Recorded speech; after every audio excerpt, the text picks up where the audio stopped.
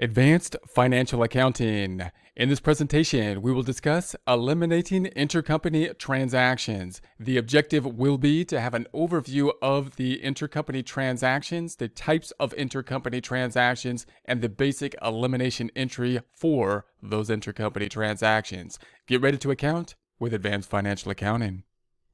Intercompany transactions. We're going to start off by listing the intercompany transactions. As we list them, remember our objective is in essence to remove the intercompany transactions. Therefore, we want to think about what are the intercompany transactions, what category do they fit into, and then what are going to be the effect on the financial statements, and then of course, how can we reverse them?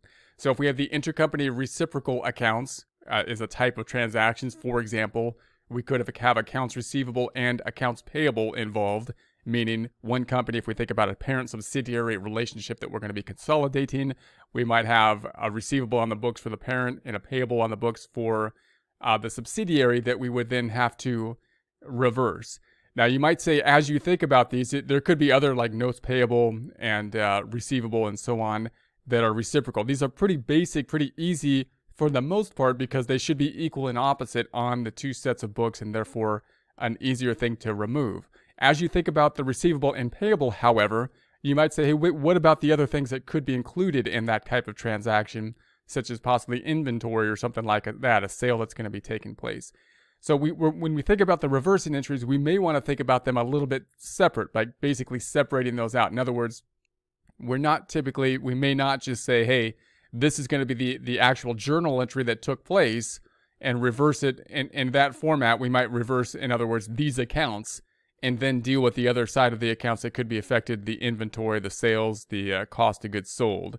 So these then are usually going to be one of the easier type of things that we can reverse. Hopefully in, for example, the accounts receivable subledger, we would show that it was an intercompany sale by who was owing us money, and the subledger for AP would show who money is owed to, and we could reverse that out. Then we have the inventory transactions. Now, these are going to be a little bit more difficult, and again, you might say, hey, there's some overlap here. If there's an inventory transaction, isn't it quite possible that in that inventory transaction, sales was affected, for example, in the inventory transaction, and accounts receivable and whatnot? Well, that could be the case, but again, we could kind of separate those items out. So when the inventory transactions, we could try to group together, the effect of the inventory going from, let's say, a parent to the subsidiary or subsidiary to the parent. And then, of course, we got to think about how we're going to reverse those. That's going to be more complicated because when you think about inventory transactions, then you got to think about whether or not the inventory is still on the books of the parent or subsidiary, and whether or not it was sold. When you have that, and then the case of the markups that could happen with them, it could be a little bit more confusing to do that reversal process. So we'll think about that later. Then we got the fixed asset transactions. So we could have transactions, intercompany transactions related to fixed assets. And again, they're a little bit more complex than other types of transactions possibly than just an intercompany reciprocal accounts, because of the other things that could be involved there. We could have depreciation, gains and losses and whatnot involved with those type of intercompany transactions. And then intercompany indebtedness, which could be a little bit more difficult than simply the reciprocal account, because of course we have other things that could be involved, such as the calculation of interest. We're going to be focusing in on first now. We've taken a look at these to some degree in the past. Our focus now is going to be on the inventory transactions at this time. Okay, arm's length transactions, related party transaction. We're going to compare and contrast these two things. And when you think about an arm's length transaction from an accounting standpoint, you're typically thinking about a transaction where you're saying, hey, this transaction happened within the market. There's a market transaction. These are unrelated people. And therefore, when you think about the price of the exchange that took place, you would assume there was an equal and opposite exchange of goods and services, assuming that both parties have the information necessary in order to make a good transaction. So if it's a related party transaction, then all that kind of goes out the window. We have a problem then from an accounting standpoint, because now you have a related party transaction. We can't depend on the transaction itself. We can't depend on two independent people being self-interested, resulting in a transaction that would be at market or fair value, and that's going to be a problem. Obviously, that's going to be one of the issues that will be involved if you're talking about parent-subsidiary relationships and transactions between like parents and subsidiaries. It's just the same thing as, of course, if you had a transaction between siblings or spouses or whatnot, or cousins and stuff. You're just like, the transaction kind of loses its validity in some degree if a parent gives something that they might sell something to their child, but of course it might not be for the same market price. If something was sold from a parent to a sibling, we're much more likely to question the market value of that transaction. Part of it might have been a gift, right? There's nothing wrong with that. It's just, we can't rely on the market to basically tell us the value of the item. Whereas if the parent sold it to a third party, sold the same property to a third party, then of course we would say, well, the two people are self-interested. They must have negotiated, what you would think it would be a market price. So arm's length transaction is what we typically want to see in accounting. And when we don't see it, then we're going to have to, think about what we're going to do about that. So transactions with parties outside the economic entity.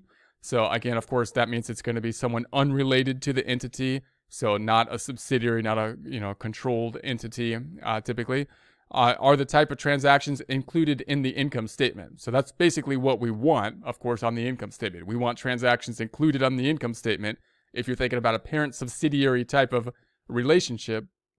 And if you're thinking about a consolidation statement too, we're thinking about transactions that we want that were made to people outside on an arm's length transaction. That's basically what we want to include. The related party transactions we typically want to eliminate. The consolidated financial statement should report the interactions with parties outside the organization. Related party transactions, which you can also call non-arm's length transactions. So non-arm's length transactions, intercompany transactions, generally need to be eliminated during consolidation. So when we think about our consolidation process, the related party transaction, non-arm's length transactions are going to be those intercompany transactions. And of course, those are the things that we need to eliminate. We can't have those being reflected in the consolidated financial statements. Possible intercompany transactions that would need elimination. There could be sales and purchases that were intercompany, parent to subsidiary, subsidiary to parent. There could be interest. There could be debt, from one to the other resulting in interest. There could be dividends. There could be security holdings. So these are types of things that could, come about as intercompany transactions that we're then going to have to consider what's the effect on the financial statements and how can we basically eliminate them. Intercompany transactions are eliminated whether the subsidiary is wholly owned or partially owned. So you might have a question in your mind. You might be saying, okay, well, what if P owns S, but, to have a controlling interest, they only need over 51%, but they don't need 100%. So what if there's going to be these intercompany transactions with like a controlling interest that's not a wholly owned subsidiary? Well, we're still going to basically remove the intercompany transactions. So when we do the consolidation, we're going to say consolidating, and say the parent and the subsidiary will have the total transactions. Then we're going to remove, entirely the intercompany transactions that could be between those two entities. We're not going to remove, in other words, like if there's a 70% interest in the parent or the subsidiary, it's not like we're just going to remove the 70% controlling interest. We're going to remove the intercompany transaction, the entire amount. And you might justify that by saying, well, look, again, the consolidated financial statements are there to represent the assets and liabilities that the owner has or the parent company. Generally, we're thinking about the parent company when we're looking at the consolidated financial statements has control over, right? And the income statement represents, the performance of those net assets that basically the parent company has control over. And so from that perspective, it would make sense to basically remove the entire amount of the intercompany transaction because the parent would have control, in essence, ultimate control at the end of the day to allocate assets and resources. So, you wouldn't want to allocate assets and resources to yourself. If you have control over to do so, it would make sense to eliminate the intercompany transactions. Intercompany loans. So if there's intercompany loans, fairly straightforward to take off the loan amount, right? Because then you would have the loan payable on one side of the books, whether it be parent or subsidiary, and the receivable on the other side. So the loan payable, that's a liability account. We would remove it by doing the opposite thing to it, debiting it. And the receivable is going to be an asset account on either the parent or the subsidiary. It would have a debit balance. We would take it off the books with a credit. Then we have the sale from P to S to outsider.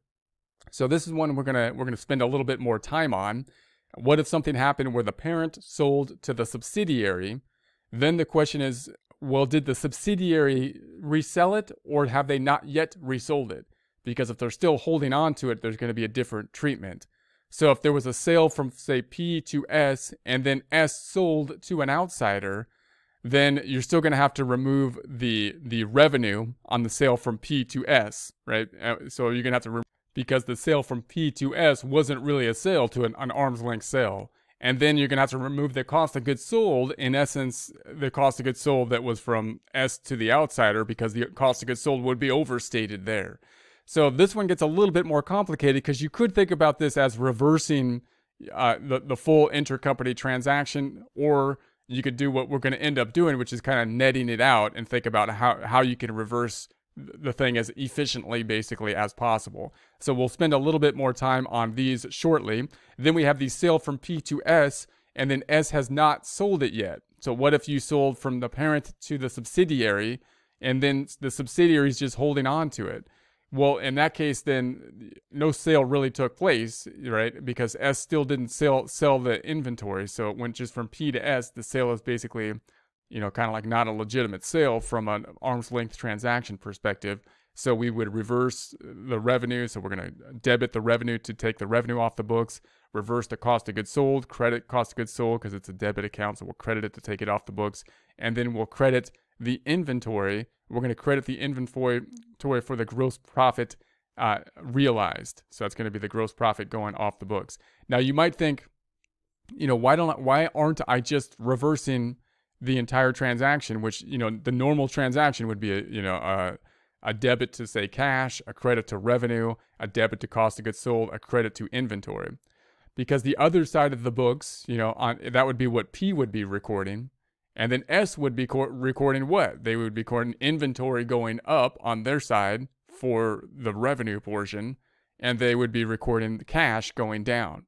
So the cash would net each other out, and then the revenue would so you could see this is kind of like the net they would have to do. This is the most efficient way for us to reverse this, rather than reversing the entire journal entry on P and S's books. So we'll spend a little bit more time to kind of mull that concept over. So once again, going to spend some time here where we have this concept, the sale from P to S, then to an outsider, where we're reducing the revenue with a debit and reducing the cost of goods sold, and then the sale from P to S has not yet sold it. And then, of course, we can apply some of the same principles to what if it was the other way. This is going to be what we're calling a downstream sale, went from parent to subsidiary. And then what happens if it's an upstream sale, subsidiary to parent? So similar concepts can apply. So we'll start to mull that over in future presentations.